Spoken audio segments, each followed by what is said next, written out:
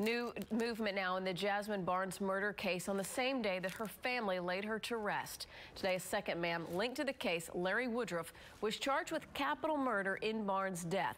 This comes 3 days after Eric Black was also charged with capital murder.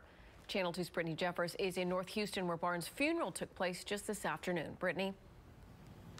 Lauren, today was a very difficult day for the hundreds of people who were inside of this church. Many of them showed up to say goodbye to 7-year-old Jazmine Barnes. Others tell me that they were just trying to celebrate her life.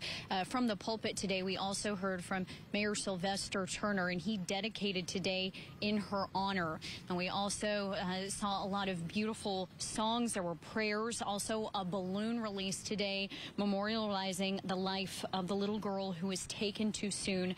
Now, the somber reminder was a small white coffin that was draped in purple and white flowers for 7-year-old Jazmine Barnes, as she was tragically killed on December 30th.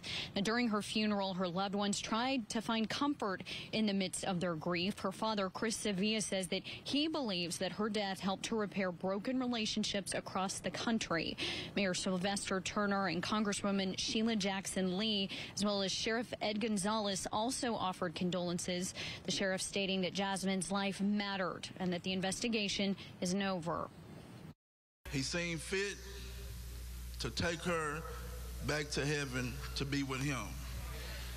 But her job here was done. I look forward to the day that I can truly say, rest in peace, sweet Jazmine, for justice has been done.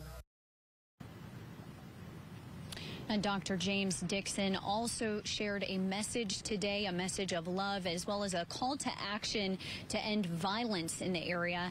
Now, there was a balloon release following the funeral service, and after that, the family left for a private burial. Live here in North Houston, I'm Brittany Jeffers, KPRC Channel 2 News. Thank you, Brittany.